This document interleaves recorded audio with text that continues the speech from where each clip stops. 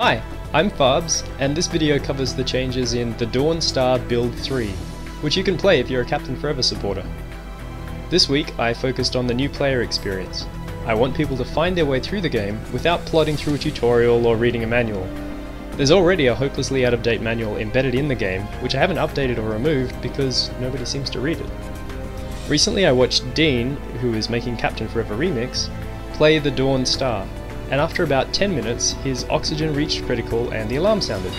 At this point he had no idea there was an oxygen mechanic, and so he died from it a few seconds later. That sucked. So now the game starts out like this. You have a few seconds to figure out how to fly the ship, arrive at the docking port, and activate the atmosphere station. It's exciting, it ensures you learn the critical systems, and, somewhat counterintuitively, it lets you do so in a safe space.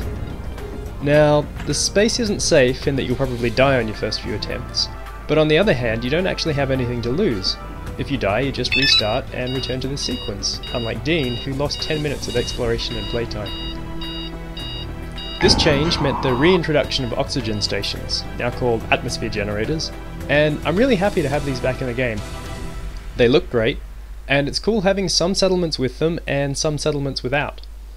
A handful of atmosphere generators also broadcast a distress signal which gives you a little more guidance around each sector.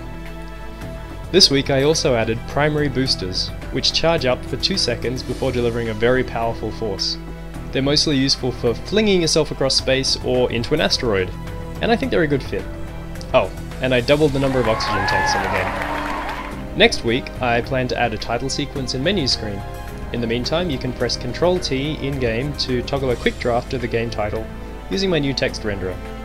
If you'd like to play the game, sign up as a Captain Forever supporter at captainforever.com. To keep track of development, you can subscribe to this channel, follow me on Twitter at FarbsMcFarbs, or check out my blog at farbs.org.